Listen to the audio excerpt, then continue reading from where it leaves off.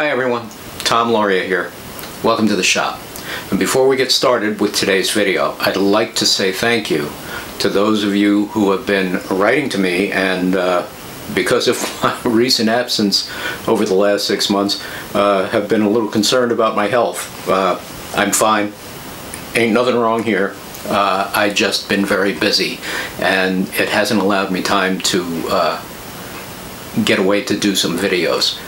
But that's changing. I'm still busy, but I'm definitely making sure I allow time to do these videos. And speaking of videos, let's get started with this one. It's about making moldings with scratchstocks.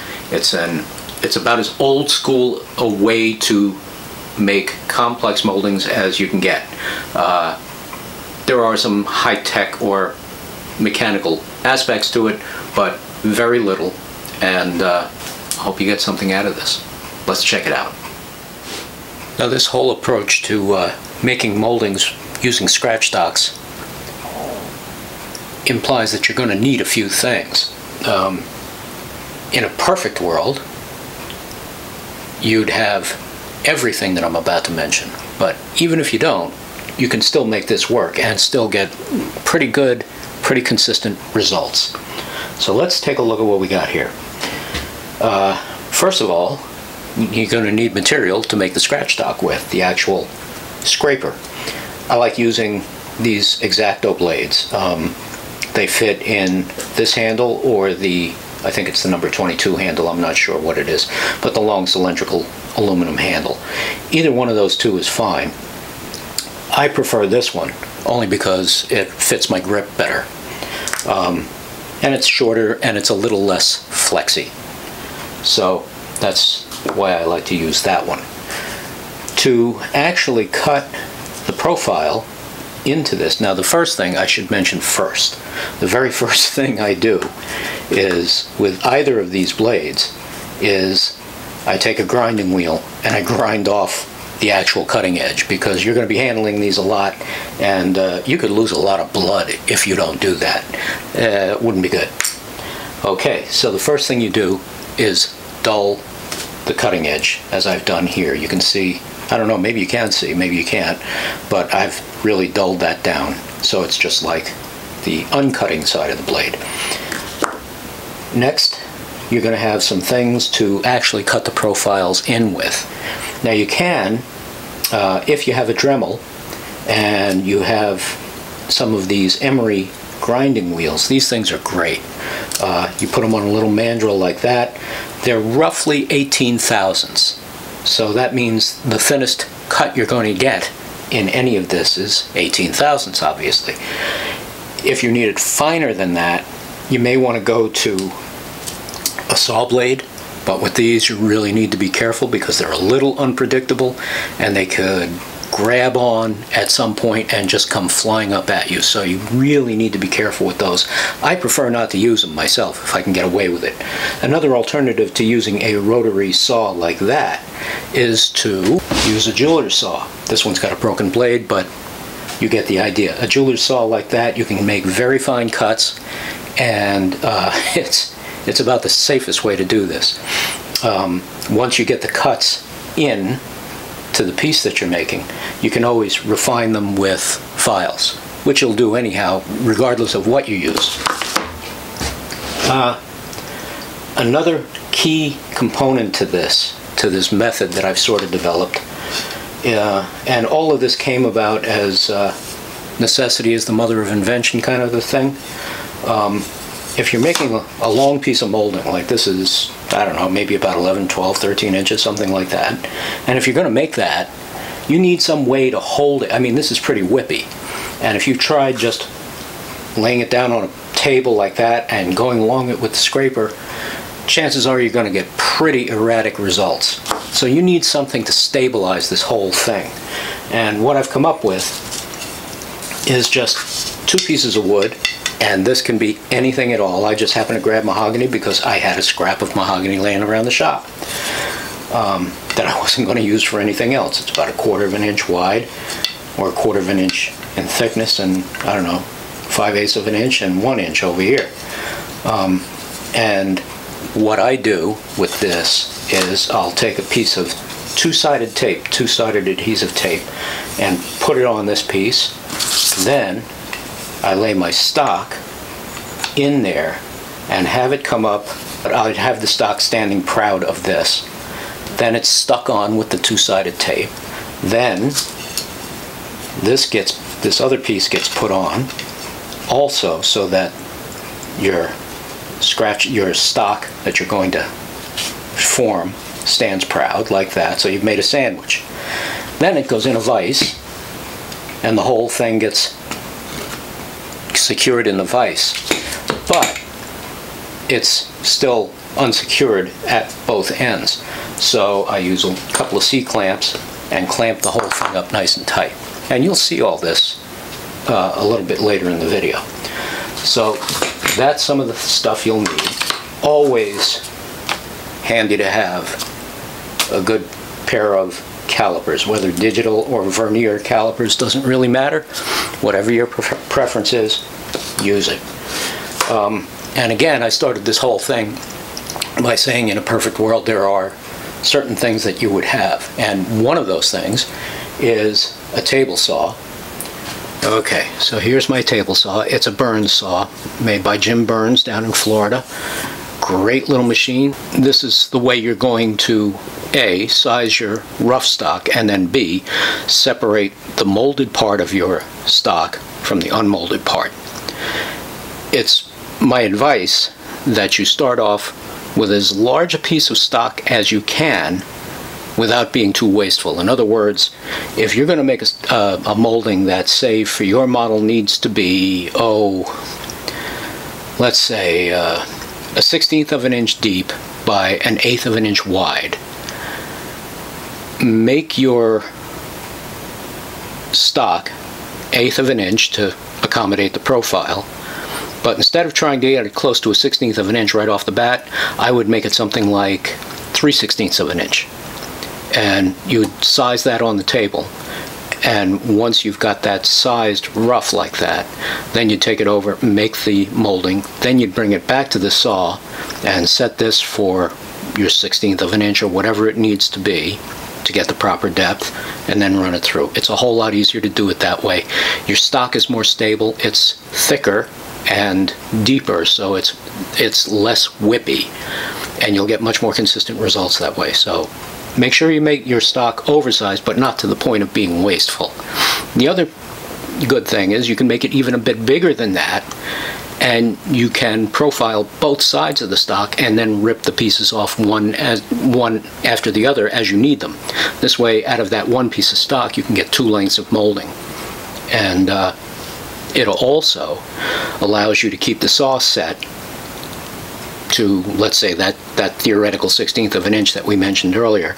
If it has to be 1/16 of an inch, you run it through, you've got a 1/16 inch by 1/8 inch molding, flip it over and do it again. Now you've got 2 pieces of molding, and they're really pretty much the same exact size, within 1 or 2 thousandths of each other.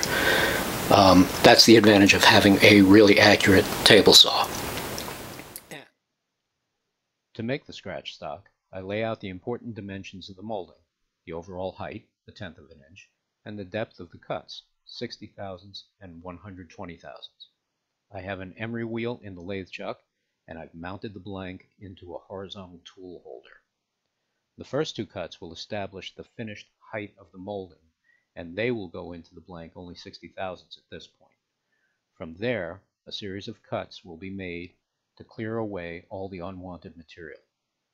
When all the waste is cut away, I advance the depth of the cut by 1 or 2 thousandths and give the piece one final sweep to clean it up. Now the actual cutting can really start. At what will be the top or the head of the molding, I make a single cut to the finished depth, in this case 120 thousandths. I back the wheel out, advance the slide, and take another cut. This one not quite so deep. For this and all subsequent cuts, I don't measure. This is done strictly by eye, and the process is repeated until I reach what will become the bottom of the molding. And I usually try and make one more shallow cut at the bottom to make a rebate in the finished molding. You'll see this later.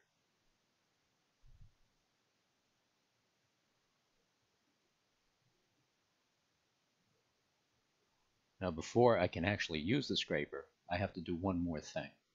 I have to make sure that all non-cutting surfaces are smooth and will not remove any material. In the case of this molding, those are the very top and bottom surfaces. These surfaces are the guides that will allow for consistent cutting.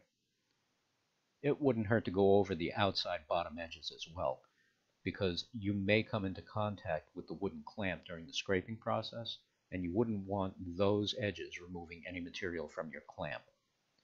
This is simple to do, and it only takes a minute or so. I remove the burr with a grinding wheel, and then take a few passes with a finish file, and you're done. Now, the type of wood you use for your molding will depend on the shape and complexity of the molding itself. The default choice among model makers for centuries has been boxwood, but it's expensive, and the good stuff is getting hard to find. If your molding is complex, you definitely will want a very hard wood. Some species you might consider are boxwood, pearwood, white holly, apple, maple, and cherry. All good choices, but these last two tend to have grain that will reverse, and if that happens during your scraping, you'll probably run into tear out. So be careful with those two.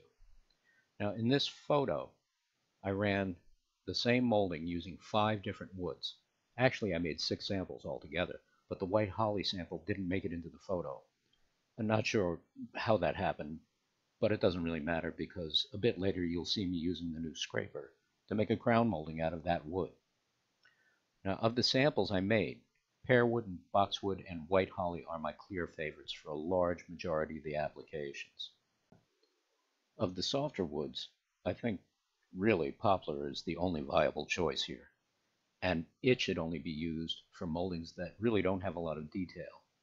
Things like sheer strakes or bullnose moldings can be made effectively from poplar. Now, even though it's just generally not applicable, there are times when basswood and poplar can be used successfully. In this photo of the deck house, the beadboard was made from poplar. Since I needed a good amount of the stuff, and the detail was minimal, it made sense to use a cheaper and more readily available wood. So be sure to assess each situation and fit the wood to the task. Now here you see I have the blank stock secure in my improvised vise. I've also checked to see that I will be running this with the grain, not against it. And keep in mind that the profile of the molding will be cut into the surface that faces up towards the ceiling. The top of the molding is to your left in the frame, and the bottom is to your right. Now your first pass down the blank will set the tone for the entire piece, so make sure you have an unobstructed path from one end of the blank to the other. Be certain there are no edges of the clamps or vise handles or anything to interfere with your hand or your scraper's travel. Now I've sized my stock to fit snugly but smoothly between the upper and lower faces of the scraper, but it's still important to maintain a firm, consistent pressure on the top of the molding. Remember, that's the side of the scraper that appears to the left in the frame. Now don't bother trying to start right at the near end of the blank, but do try and get all the way to the far end. Light but firm pressure here. Try and let the scraper do most of the work, and the end result will be better for it. Now in this photo, you can see there's a slight flat spot right at the end. And this is pretty normal, and it illustrates a fact of life most carpenters and cabinet makers are very familiar with. When figuring out how much molding to run, build in about 20 to 25% waste. If you need 2 feet of crown molding, make 2.5 feet, or better still, 3 feet. You'll never curse yourself for having made too much molding. Off camera, I sliced the molding free from the blank and cut opposing 45-degree miters in the ends. And just for this video, I'll glue them onto some scrap piece of wood just so you get an idea of what the finished thing will look like. Other than that, there's not a whole lot for me to narrate here, so I'll be quiet. And you can take in the wonder of my blinding speed and my excruciating precision. Be back soon.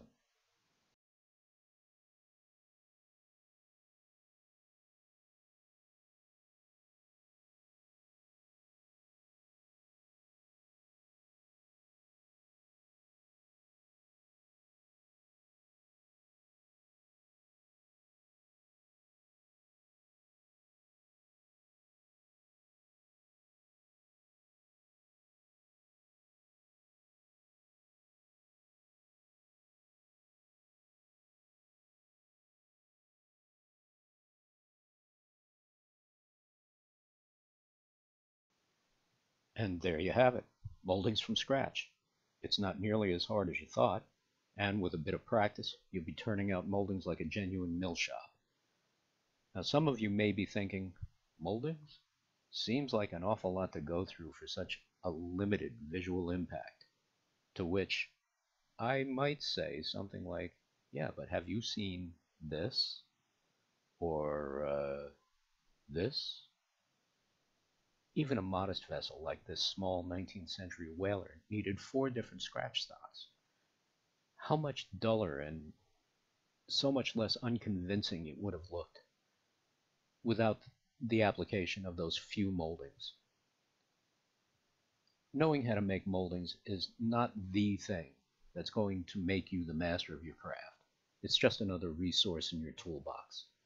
And it's one more element in my own quest to make every model I build convey that compelling impression of an actual vessel.